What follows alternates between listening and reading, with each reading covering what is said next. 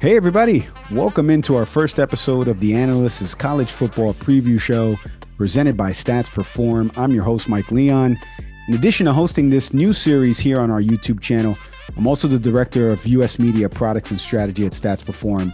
Joining me to break down all of this weekend's game action, some season predictions, my buddy, data scientist, and formerly a research analyst. We're going to get into that in a second. This man does it all at Stats Perform, Evan Boyd. Evan, welcome to the show, my friend. Please, save your applause until the end. But thanks. Good to be here, Mike. It is. It's great to talk college football and sports with somebody who's been working on this stuff for forever. You were at ESPN Stats and Information once upon a time. I worked at ESPN as well on the college football front. We'll get into that later on. But right away, let's get into the college football preview part of this. Last week was week 0 for those of you unfamiliar with the terminology. A couple of different games that happened, nothing crazy. Obviously, Nebraska again blowing another big lead in the Scott Frost era. FSU and UNC winning some games against FCS foes. Big matchups happening this week, which is truly week 1. Evan, just real quick, high level, what were some things in week 0 that kind of stood out to you? Well, first off, it was just so great to have college football back. Am I right? It's been way too long. And even if we had some of the teams that might not be seen regularly on a national level be playing, it was still wonderful to see some of the highlights and some of the excitement that we might see heading into this season. So I have to start with that Nebraska and Northwestern game all the way in Dublin. And even though Nebraska did kind of blow it, they had an onside kick while up 11, and Northwestern came back. All in all, it was a really great game. And it really showcased how good the Big Ten might be, especially possibly in the Big Ten West, where it's kind of a toss-up right now between Wisconsin and then a few other teams. So we'll see how that one goes in there. But, I was watching everything from Western Kentucky to Austin Peay, from Vandy in Hawaii, which that game was a little bit discombobulated. We saw a little bit of the talent of college football because I believe Hawaii had 2 fumbles, and both of those Vandy returned for a touchdown. So, we're just getting into the swing of things right now. It's week 0, and then, week 1, we're still going to get some similar results, just like how we saw with week 0. I remember seeing that Vandy score pop down, and I'm like, wow, that is a lot of points on the Vandy side. It got out of hand fast. Yeah. That's the talent disparity between the SEC and the group of 5 schools. Speaking of the Power 5 conferences, let's get into some top 25 matchups because there's some pretty good matchups that are happening this Saturday in the college football season. The first one I want to get to, I live in the state of Florida. This is happening about 5.5 hours north of me up in Gainesville. The Utah Utes last year had a fantastic season winning the Pac-12. We all know that crazy game against Ohio State that they ended up losing 48-45. Coach Winham's got a great squad lined up this year, and they're getting ready to head to Gainesville and play the Gators and Anthony Richardson and that squad. Give me some of your thoughts, high level here, on a top 10 Utah squad coming into Florida in Gainesville. Yeah, well, I think a lot of people didn't realize how good Utah was, but at the end of the season, they were fantastic. From November to the conference championship game in December, Utah averaged 38.8 points and allowed just 13.2. And as you mentioned, they had that fantastic game in their first Rose Bowl trip ever to Ohio State. They were playing excellent football before that, and that still was an even close game. And the Utes are returning 17 starters, 8 on offense, 6 on defense, and all 3 specialists. So I really think they're going to take their momentum from last season, even with a tough loss in the Rose Bowl, and really go into the Pac-12 strong. I think they're going to be favorites to win the Pac-12, and we might even see them back in the Rose Bowl or even a playoff appearance. That might be very interesting. TRACR, Stats Perform is just college football metric that's called team rating based off of conference and their roster. Really likes Utah. They have them at the 10th best team and a 41% chance of winning the conference. It would not surprise me to see them in the Rose Bowl game yet again. But I really like them over Florida in this matchup. I still have some questions about Florida. Billy Napier really wants this game to be kind of the return of Florida football, and a win in front of a sellout crowd would really spice things up. But I don't think they have the talent yet to knock off the Utes. The Utes are returning a lot. They have a really good secondary, and I'm not sure how much Anthony Richardson can do against a veteran secondary but Napier has spoken highly of them, so we'll see. But even though this game will be played in Florida, I still like the Utes traveling all the way there and getting a win over an SEC team in week one.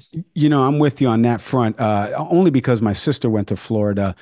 So I will root for anybody that plays against the Gators. I'm just kidding, Gator fans. But in all seriousness, one thing you got to be able to do on the road is run the ball, right? And Tavion Thomas is coming back for the Utes. He's a fantastic running back. If you saw a lot of what happened last year with Cameron Rising and Thomas, excuse me, in that game against Ohio State. One stat I did want to give you, courtesy of Pressbox Live here, Florida on the Florida front, right? Playing a game in the swamp.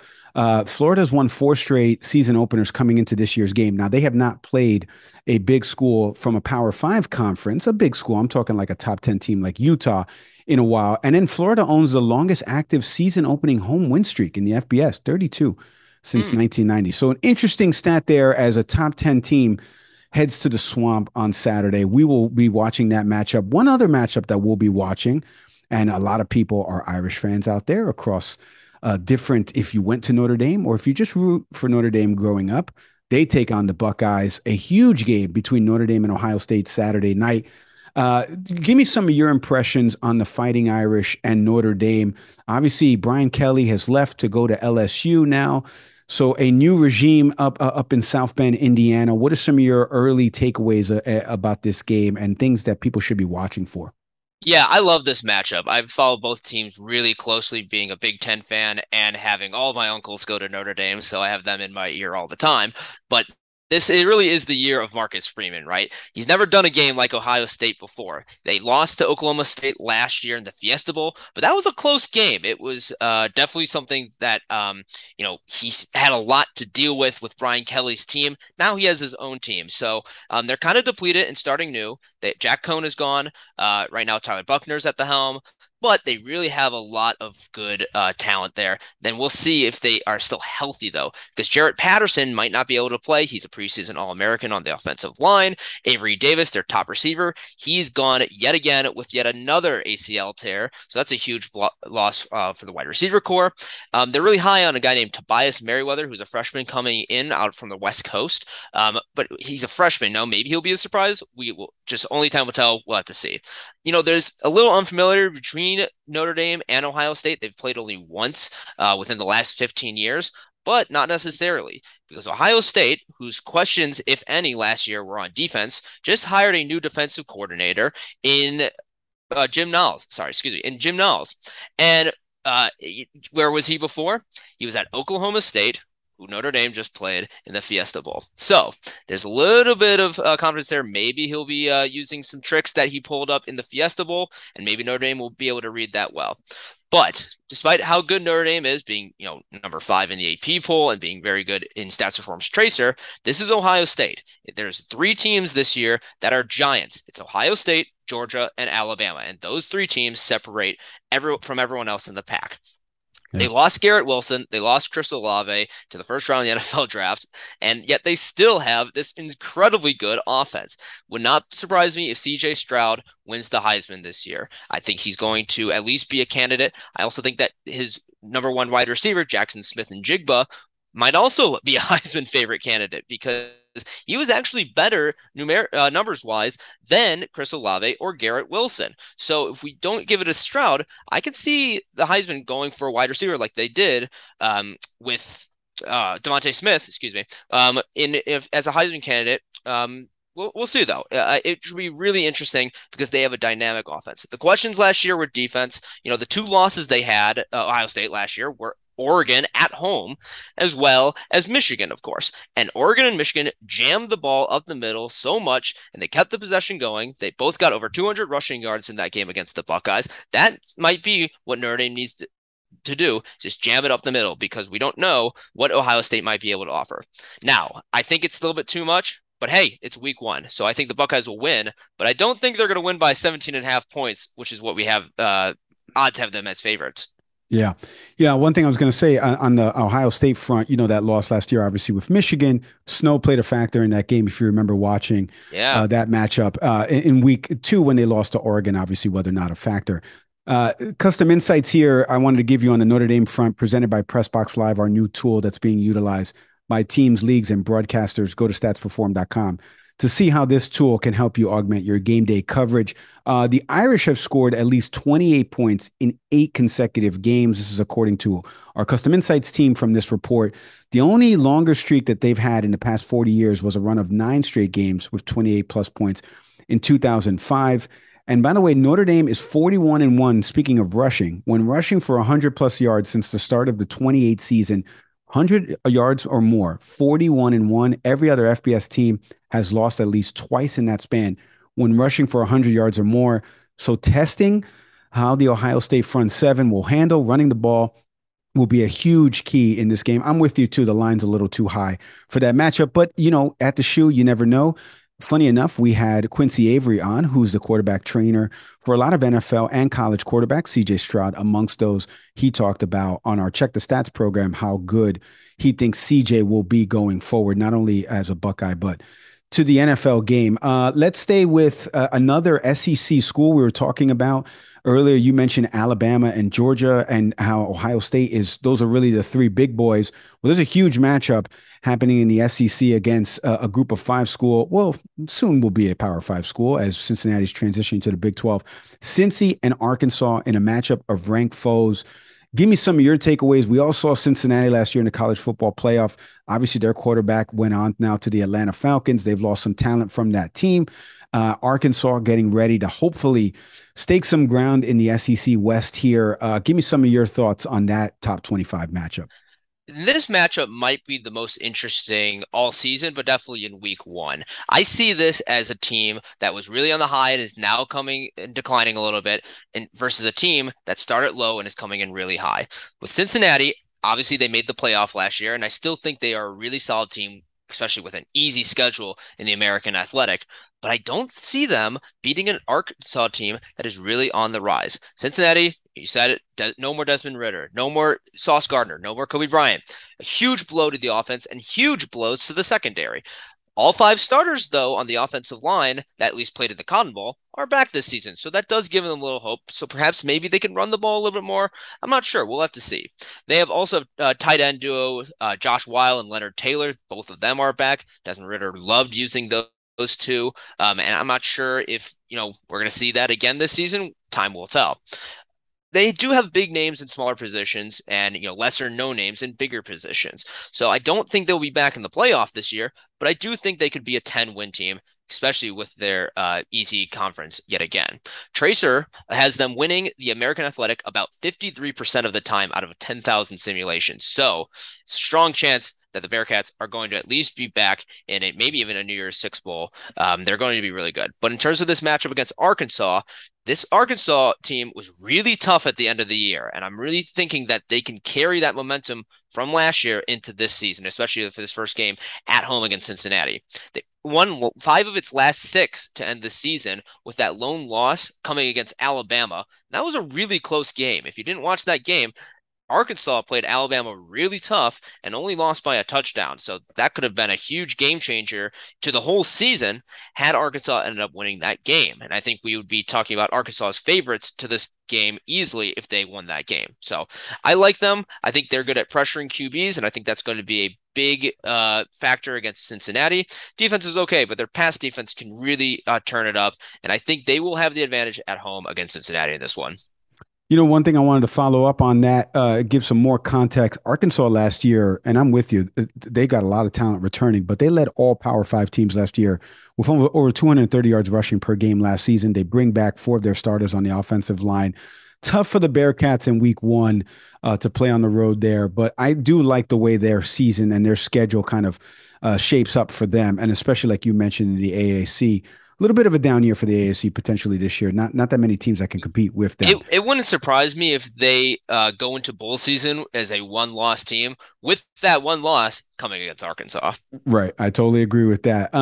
Let's get into one more huge matchup. Speaking of the SEC, and you already touched on them before, but the Georgia Bulldogs. Okay. We know what they did last season. They are hosting the Oregon Ducks in a huge matchup Saturday at 3:30 Eastern time. Obviously, we know that Coach Cristobal has left the Oregon Ducks. He went over to University of Miami, where I am actually around. I'm curious to get some of your takeaways. Obviously, the Ducks and Georgia both lost a lot of talent to the NFL last season, and you saw it play out within the first round of the NFL draft. So, give me some of your impressions and what people should watch for this game. This might be two big names. I actually don't see this as a very exciting game because I think Georgia is going to be really, really good, and Oregon still has a lot of questions.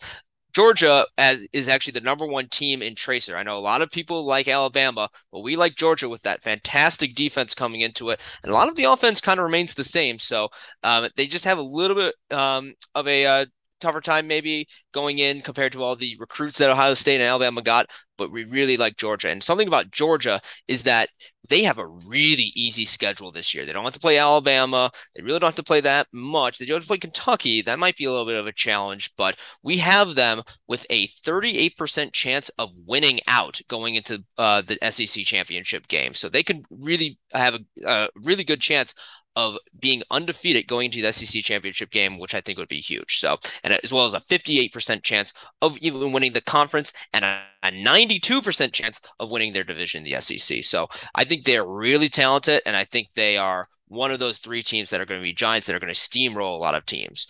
Oregon still, I feel like, has a lot of questions, not only in this game, but for the rest of the season. They have Bo Nix this year, and that's on everyone's minds. Recall that in his first career game, it was actually against the Ducks back in 2019, and he had a last-minute touchdown to win it for the Tigers, so I think a lot of Ducks fans are going to remember that.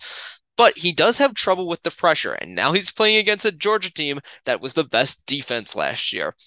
So I don't think that's going to match up really well. I think it's going to be tough, and I think Georgia kills in this game. I don't think it's actually going to be that close. It is at a neutral site, but it's in Atlanta. It's at Mercedes-Benz. It's going to be a home game for Georgia. Right. I agree with you, Evan.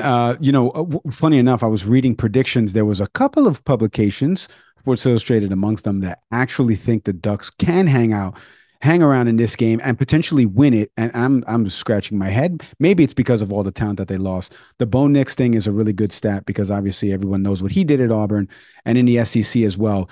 So four matchups to watch, all of them featuring top 25 teams, two of them featuring Pac-12 teams that are going on the road. Technically, like Evan mentioned, neutral site game, but that's not really a neutral site game from Athens, Georgia to Atlanta. So I want now for the people that are watching this, listening to this across the Analyst or our YouTube channel, team to watch this season. You and I will both have a team from different conferences. You go first on your team to watch in the college football season this year. Well, Mike, this might be my first time doing this, but this is my good chance to declare that I am a champion for the mid-majors, especially in college basketball, but in college football, especially. I love it when a mid-major team is good, possibly on the rise, and can really make an impact towards the college football landscape. And that for me this year is Fresno State. They actually had a really solid year last year. I think kind of got swept under the rug a little bit. They had a 10-win season. Jeff Tedford is back at the helm. He returns to his alma mater for actually a second stint. And when he first arrived, he took a team that went 1-11 in 2016 to a 10-4 team in 2017, and then a 12-2 team in 2018. He had to step down because of health issues, but now is back. And now he inherits a 10-3 team instead of a 1-11 team. So I think the cards are all there for Fresno State. Jake Haener is back for his senior season. He was solid. Transfer from Washington, threw for over 4,000 yards last season with 33 touchdowns. He was just one of 9 FBS players last year to throw over 4,000 yards. And 3 of his top 4 receivers from last season are also back, including Jalen Cropper, whose 11 receiving TDs last season were tied for second in the conference. The path is a little bit more difficult, though. They have Oregon State and then on the road to USC, which is going to be a tough game. But if they handle both of those games, I think we're going to be talking Fresno State as a top contender for the best mid-major team in the country. And I think they will have a chance to win the Mountain West, even though the Mountain West is a bit tougher this season. So we'll see how they go. TRACR doesn't love their chances for a 10-win season again, but they do have a 37% chance to win their division and about 20% chance to win the Mountain West. A few key wins could make them a surprise candidate, I would say, to maybe even make a New Year's Six Bowl. We'll see. And on the AP Bowl, but they did receive some votes. And so I think they will be one team to really watch for, especially in these early months going into the season. That's a pretty good pick. Interesting. Obviously, on the NFL front, I root for a team that has two Bulldogs manning the helm in Derek Carr and Devontae Adams. For the Raiders, for those of you knowing my fandom, and so this is a pretty good pick there. I like the Fresno State Bulldogs. Jeff Tefford, obviously formerly at Cal, and they've always had some pretty good coaches as well. Pat Hill and a bunch of other folks Yeah. that have run that program. I am going to stay with a Power Five school and one that's actually in the top 25 in NC State. Here's why I love NC State and what's happening in Raleigh. The first thing is I follow football recruiting. I'm a Jersey guy. I'm a Rutgers guy. Devin Leary's from the state of New Jersey, and I know how good he has been. This is from our Pressbox Live tool and an insight from our research team. In 2021, Leary was just the third FBS quarterback in 5 years to have at least 35 touchdown passes and no more than 5 picks on the season. A lot of touchdowns, production, not turning the ball over. The only other two people that did that in college football, Justin Fields and Mac Jones. So he's in pretty good company right there. They know that they have somebody that can lead them down the field and get a touchdown or get a score as they're winding down the clock, or even kill the clock, get a big third down conversion to keep the possession. I love their schedule as well. The first 6 games of the season, they only leave the state once, and it's to go to South Carolina, to Clemson. So that matchup, which happens in week 5, is going to be a huge one to watch. But they open up with Connecticut they open up at East Carolina, Charleston Southern, Texas Tech, and Connecticut at home. I think they'll go 4-0 in the non-conference slate. Another stat and insight that came from our team on their opening matchup is, obviously I mentioned they play East Carolina. They have opened up every time they've played against an East Carolina team. They've beaten by at least 28 points in each of the last 2 meetings. So that bodes well for them to get off to a 4-0 start. And I don't see an L on their record unless they fall victim to, Death Valley, which could be a night game there. But the rest of their schedule kind of breaks easy for them, and they have a bunch of opportunities with Wake Forest at home. They only play at Syracuse, and then the final game of the season against their rivals in North Carolina. I really look for them to potentially win their division, and they're going to get in the ACC championship game, maybe. Maybe not. Who knows? But this could be a very, very good team that's happening in Raleigh. So that's my team to watch this year on the NC State Wolfpack. My thank yous to Evan Boyd, who is a data scientist here at Stats Perform. This guy knows everything, research and insights. You can check out his work on theanalyst.com. We'll be doing more of these college football look-ins over the next couple of weeks and months as we wind down the college football season and get ready. Wind down. We're starting it up, and then we're going to wind it down, and we'll see who's going to win the Heisman. We're going to have you make a Heisman prediction, too, in our next episode. Thank you for tuning in to this episode, everybody. You can check out all of the custom insights and how Pressbox Live can help augment your game day coverage if you just go to statsperform.com, or if you want to read any of the work that Evan was talking about and the TRACR model, you can check it out at theanalyst.com. So long for Evan and Mike. Take care.